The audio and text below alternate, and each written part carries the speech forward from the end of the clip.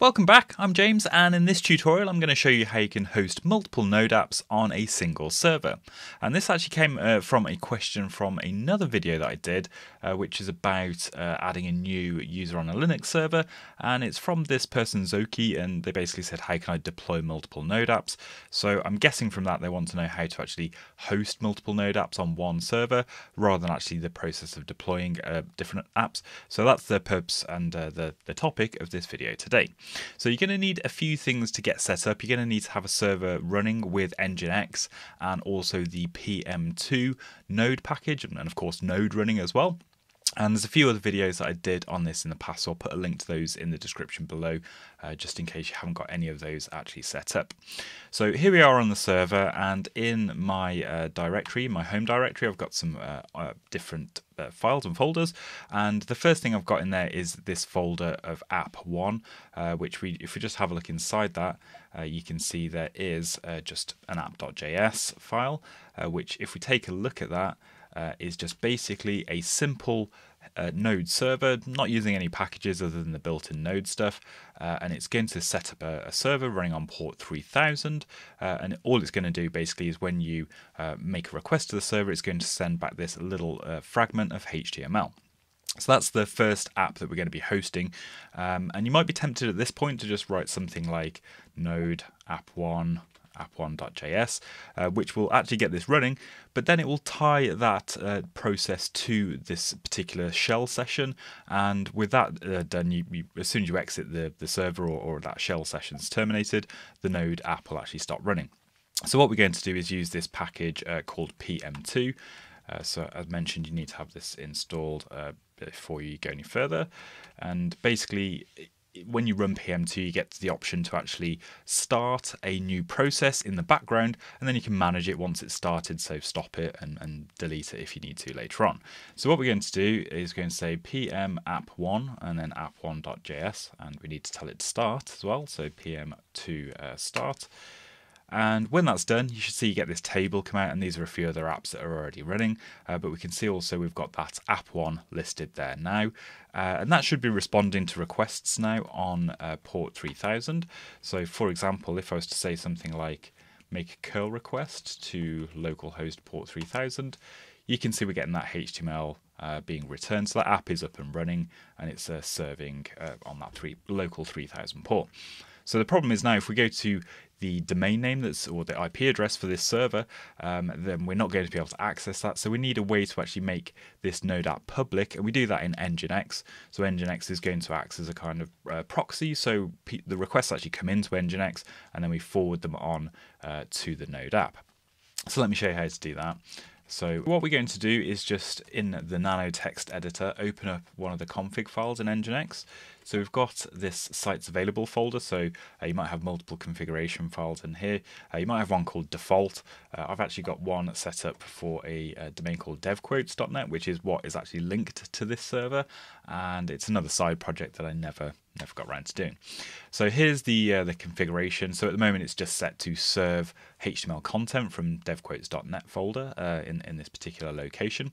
But what we're actually aiming to do is proxy requests for a particular path on the domain or the IP address and pass it to that Node server.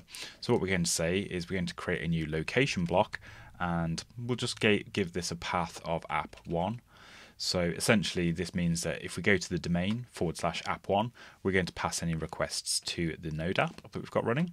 So we'll say proxy pass, and then it's the same URL that we just tested out in the terminal a moment ago. So it's basically localhost 3000. And that means that anytime nginx receives a request for /app1, we're going to send it directly to the Node app.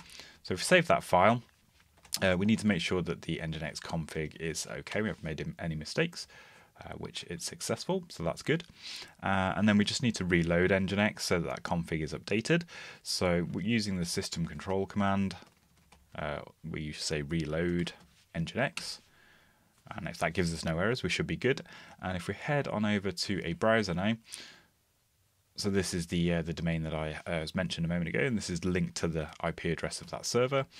We can go to app1, And now you can see we're getting the result of app1 back from the Node app that we've got hosted.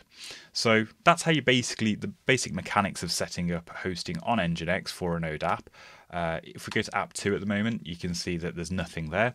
So what we can do now to host multiple Node apps is just basically copy the code that we've got and rinse and repeat that same process that we've just been through. So hopefully this answers the question that was raised on the YouTube comment as well.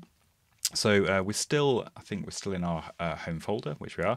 So what I'm going to do is basically copy all of the code that's in the app1 folder. And I'm going to call it app2 this time. We'll just navigate into that app2 folder and just rename app1 to be app2.js, just so we can distinguish between the two. And then the app2.js file, we need to make a couple of changes here. The main one being the port number, because we can't bind to the same port as the other app. So I'm going to set this one to 4000. And less important, but I'm just going to update the output that the HTML is being sent back from the server. So we'll say app2 this time instead. So let me save that. And don't forget to get the app up and running, we're going to use pm2. So we'll say pm2 start app2.js. And there you can see it's running in our list of servers as well. If you want to kind of pull that list up as well, you can just say pm2 list.